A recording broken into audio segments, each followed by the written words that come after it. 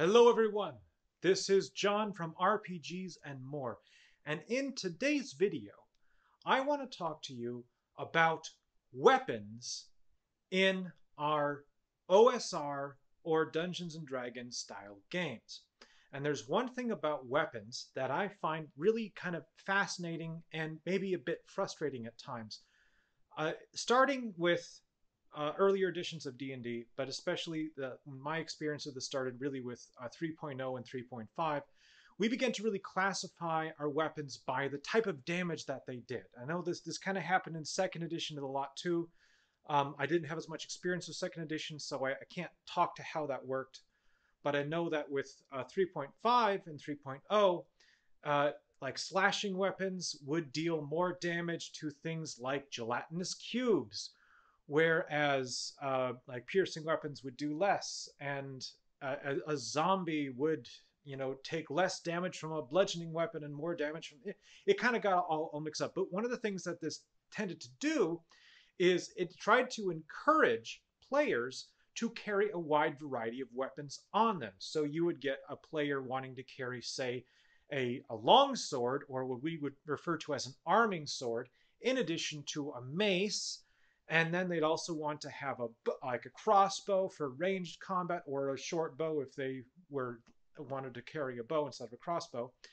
And there's a lot of information out about like loadouts and what actually you physically could carry. And frankly, a lot of what we ended up putting on our characters was pretty darn impractical when you think about what weight a human being can carry for long periods of time, both while traveling through wilderness, while trudging through a very enclosed space, and while fighting various sized monsters. So I want to talk about those kind of things, touching briefly on a couple different topics within this wider topic of just weapons. Now, the first thing I want to talk about is that kind of weapon type. How we would tend to classify a weapon as a slashing weapon or a piercing weapon or a bludgeoning weapon, and that's it. And I think that this is wrong. I think this is not really a way that we should think about this, because let's take the classic example of the long sword. And this is actually more representative of what a longsword might have been, because the hilt is long enough or that a hand and a half can fit on it. Now, the longsword is made, let's kind of see how I'm holding it here. Now, it's made so that I could hold it in one hand, in this case, or two hands, and then slash at my opponent with it. But here's the thing, like that's how we use it. That's how that we tend to describe, oh, I slash at my opponent. I'm cutting at their thigh. I'm cutting at, their head. Or I come up to guard and I'm guarding, I know I'm not holding it right, but I'm not claiming to be a member of HEMA or anything. I'm just a guy who's a fan. So it's all fun and games right now. But anyway, so the idea here is that we tend to focus on the blade. We focus on the blade itself of the sword and on the slashing part. And that's what the game focused on. But here's the deal. Long swords, and almost any kind of sword, also were, like if you half sword it, that's a piercing weapon. Whack! Right there. I am going to try to pierce through the armor in order to break the chain links in that guy's chainmail armor with the point of my sword and just pierce the gambeson. And I'm just going to keep on doing that. Or I'm going to try to thrust into that slit in your helmet and get the tip of my sword directly into your face. It was definitely capable of being a piercing weapon. In fact, it was designed to do that. I've been looking at these sketches. I'll show you a book right now. I'm reading and looking at the sketches by Tal Hoffa, and it actually has several diagrams or several sketches that demonstrate these techniques, that demonstrate the necessity of holding a sword like this to thrust to, they call it an armor-piercing strike, where you're putting as much strength and force as you can into the point of the weapon in order to pierce the armor. The other thing, so a sword is a slashing weapon. It's also a piercing weapon, but it's also a bludgeoning weapon, because they also talk about gripping the sword, one hand here, another hand here at the end. So you got both hands are on the blade, but then you're using the hilt, especially the pommel and the crillons or crossguard of the weapon, as a bludgeoning device. You're going to attempt to smash someone in the face with the pommel or in the knee, take out their kneecap, especially if they're not wearing armor. And these are all techniques that, again, are in the drawings, the drawings that come to us from the medieval era, from the 14th and 15th century. These things are real. These are actual techniques that were taught to people fighting with these weapons. And so I think that we ignore them at our peril, but not, I guess peril isn't the right term. We ignore them at the risk of our fun, because isn't it much more entertaining than saying, well, I take my sword and I slash, and then I slash again, and I'm slashing again. Haha, aren't I a Hollywood hero? And you're like, no, okay, I take my sword, I'm holding it in a high, a higher grip, but there's going to get higher than this. I'm going to thrust, and then I'm going to turn, and I'm going to slash at their neck as I'm pulling back, even though my first attack missed. And then I'm going to grab my blade, turn it around, grip it again, and I'm going to try to jam the pommel directly into their nose to try to break their nose. That doesn't work. I bring it back, switch my grip again, extend my grip down, and now I'm going to use the crillons of my sword to hook behind their leg and yank their leg out from underneath them, a trip attack. And if that doesn't work, then I'm going to bring the sword up again once more and hook it around their sword blade and try to yank their sword or axe out of their hands towards me to bring it out of the way, so that once it's done, I can then quickly reverse once more and slash with the tip of my sword. So slashing, piercing, and bludgeoning all in one weapon. That's one of the reasons why swords, especially the longsword variety, were an effective sidearm for most people for hundreds of years. They really kind of did a lot of what was required. So there's one thing here. I don't think that classifying weapons as only slashing or piercing or bludgeoning is really does us any good, really. I think it ignores the majority of the weapon, and it's something that we should not necessarily keep doing for future editions of the game. I'm really hoping that if they're going to keep this with D&D when they do 5.5 in a couple of years, I really hope that they start broadening this out a little bit. Oh, things are falling over.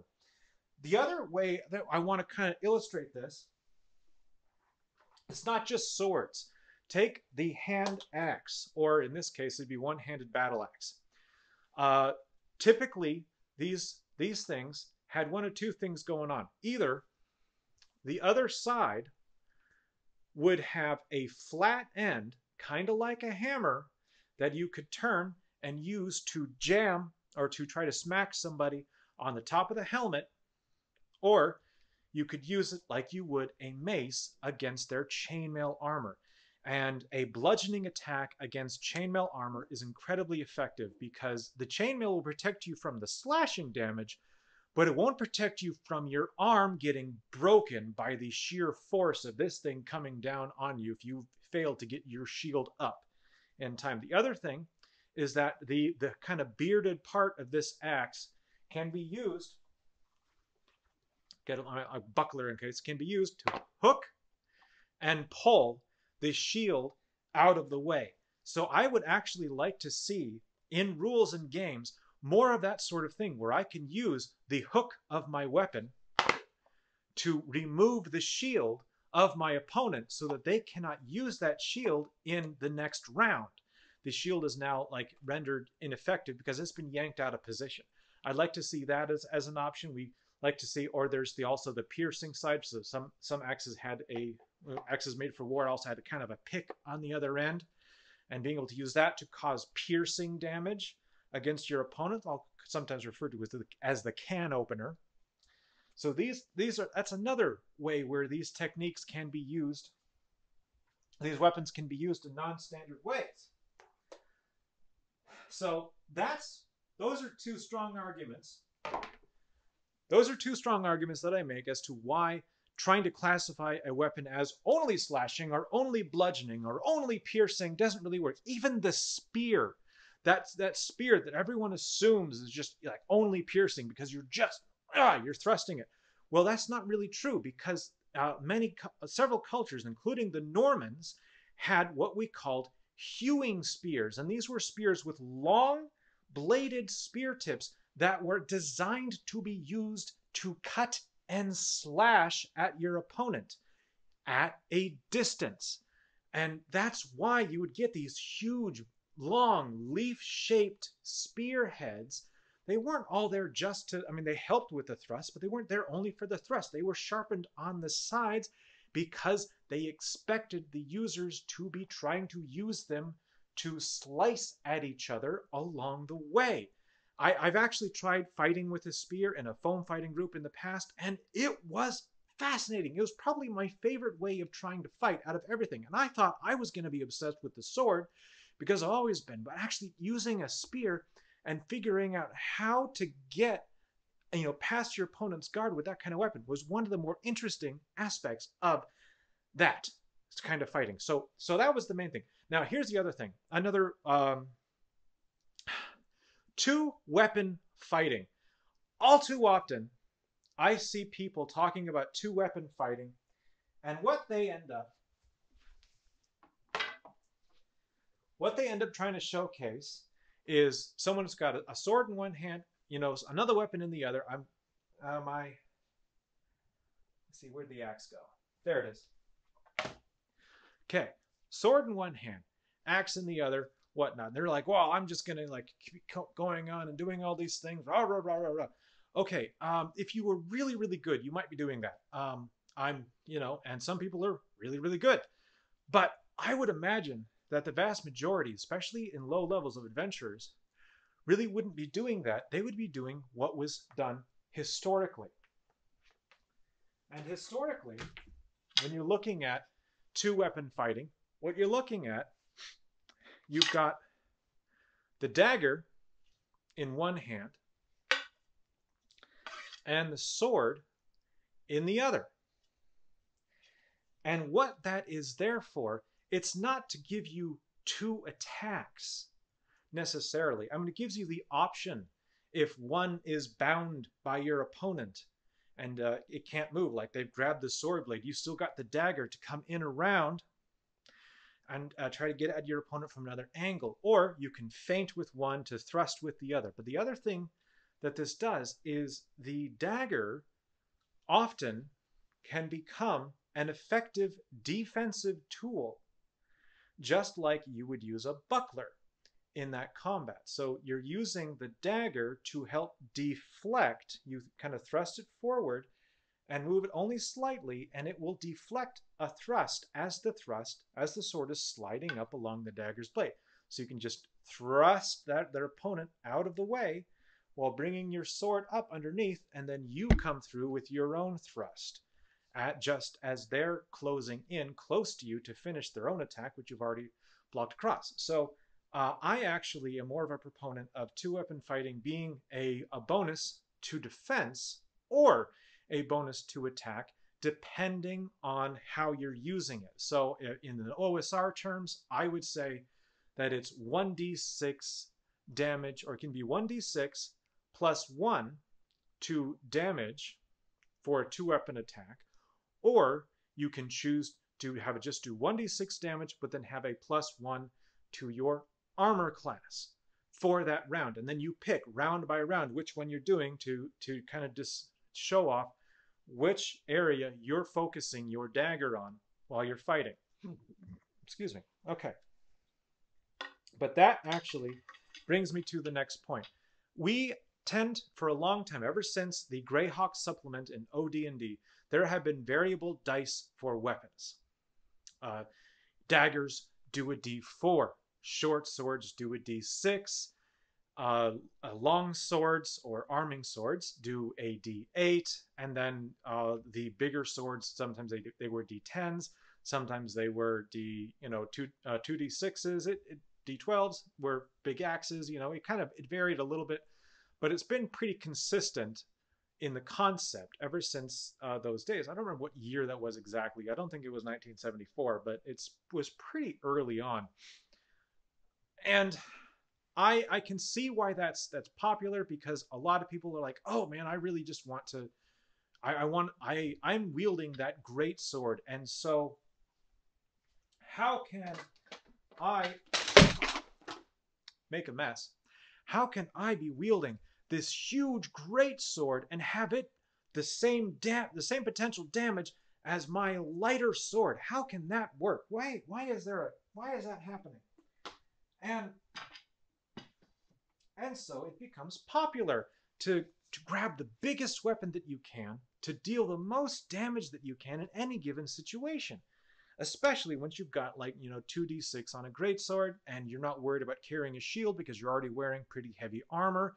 The way it actually worked in history, once knights started wearing heavier plated armor and coats of plates, shields started going a little more, they became smaller, and then later they started going out of fashion in preference for larger two-handed weapons or poleaxes, which I do not have an example of with me here today. And so that makes a certain amount of sense. You want to have a longer weapon in order to get a range advantage on your opponent. But what I'm going to talk about is one thing that I really like about the older versions of the OSR games, and I came to this later in life. I did not have that nostalgia. I joined this group, this mindset much later, and it's for one specific reason. It's because when in some of those early games, especially Swords and Wizardry Light, all weapons do 1d6 damage. Doesn't matter the type. Doesn't matter anything. It's all 1d6 damage. If it's a large two-handed weapon, the damage is 1d6 plus 1. If it's a very small weapon like a dagger, you do 1d6 minus 1 damage with a minimum of 1 on the roll. And I think that this is a superior way to do it. And I think that for one primary reason. When you are a skilled combatant, when you know what you're doing with your weapon, it doesn't matter if that weapon is a greatsword or a hatchet or a dagger. You are dangerous with that weapon because you know what you're doing. And that weapon is going to, if it hits your opponent, it's going to do damage. The idea that the damage from a greatsword should inherently be just exponentially larger than what a dagger can do, I don't like that at all. I don't think it is appropriate, because there's a lot of work that daggers did on medieval battlefields that the greatswords couldn't do, because the greatswords were focused on cutting through the pikes or getting through the big formations, but it was the daggers that would get through the armor to deliver the murder stroke to the enemy and kill them if you weren't trying to capture them with their ransom money. So I like the idea of every weapon doing 1d6 damage because it equalizes the weapons, and instead it emphasizes the story of the character who is carrying those weapons. So yes, there are people who say, well, if that's the case, then why would I carry anything except daggers? If that's the character you're creating, go for it. You are empowered to do that. You want to be the guy that has a bandolier of daggers and you're just grabbing them and throwing them. That's fine if that's your goal. But if you want to be like the village guard that has their spear and their shield and maybe a club, and that's your jam, you're empowered by this. Because in the past, that spear was rendered a simple weapon. And so it always did less damage. It had fewer like special quirky rules about it, even though spears were some of the most versatile and useful weapons throughout ancient to medieval history. And it's one of the things that is still used by cultures in some places to this day. This spear or its descendants have actually been used all the way up to World War II, because I consider a bayonet mounted on the end of a rifle to be in the family of the spear, because it ends up being a long blade at the end of what is essentially a wooden pole. And that's why the spear has been useful for that amount of time, because it's a way of reaching out and stabbing somebody from a further distance away. You can do it effectively. You can train for it well. It can do the stabbing and the slashing, because that's what we discovered and we realized. And so a spear has been one of the most consistent weapons of humanity since the Stone Age. But in role-playing games, when's the last time you started your character and said, you know what, I'm going to pick a spear? I'll wait. Go ahead. Think about it. No, you're probably like me. For the most part, you don't grab the spear, because the spear is not an effective weapon according to the rules. The rules emphasize, like the great sword or the long sword or the great axe or all these other weapons that deal this big damage, whereas the spear is stuck with a D8 or sometimes even just a D6, because they want to keep it as like that weapon for the town militia kind of thing. And it's actually this really awesome thing. But outside of the OSR style games where weapons only deal like 1d6 damage, all weapons, you're not going to see them. But if you're playing with those older games where all weapons deal 1d6 damage, suddenly that spear is just as effective in melee combat, just as damage dealing as that arming sword. And your character has a reason to carry one, because not only is it an effective stabbing weapon or a thrusting weapon, but it can also be thrown. It can be used from horseback, couched like an early form of the Norman lance. The spear is incredibly versatile, and it comes into its own in this kind of scenario. And so do so many other weapons. The creativity opens up. Suddenly, not everyone is carrying the same group of weapons. You can carry anything you want. You want to have an atlatl? You can do that. You want to be running around with like 2 clubs? You're golden. You want to grab, a crossbow that shoots daggers? Well, if your DM's going to allow it, go for it, because the rules aren't that important. They're not going to stop you from creating that creative idea that you want to have and then running with it.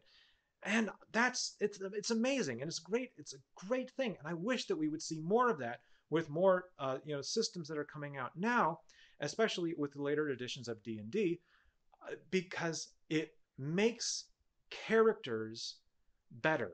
It makes choices necessary. It makes people empowered to make choices for reasons that aren't necessarily like, well, this is the most effective weapon according to the rules.